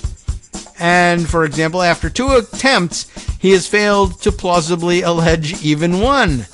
Middlebrooks derides the sloppiness of the Trump team's presentation, the obvious challenges with the statute of limitations for any such suit, and the quality of the evidence offered. At one point, he notes that Trump's lawyers misunderstood an allegation centered on computer hacking. What must be off limits, he explains, is the area of the computer from which the information was obtained, not the information itself. At another, he reflects on the circuitousness of Trump's assertions about the FBI probe into interference codenamed Crossfire Hurricane. Perplexingly, plaintiff appears to argue that the defendants obstructed investigation Crossfire Hurricane by contributing to the initiation of Crossfire Hurricane. He writes that defendants could have obstructed a proceeding by initiating it. Defies logic. Oh, there's more just like that. And of course, the entire decision, which you might find quite entertaining. But let's say that's not enough for you and you need more. Well, there's always Justice Putnam and the West Coast Cookbook and Speakeasy, which comes up next. From netrootsradio.com. You have been listening to Kagro in the Morning with David Waldman. The teaser here, Bill Barr is a coward. Stay tuned to find out what that's all about, plus more, of course. For instance, the black pastor in Alabama who was arrested by white police officers while watering the flowers for an out-of-town neighbor has filed his federal lawsuit. So we'll look forward to more action on that front soon. Stay tuned.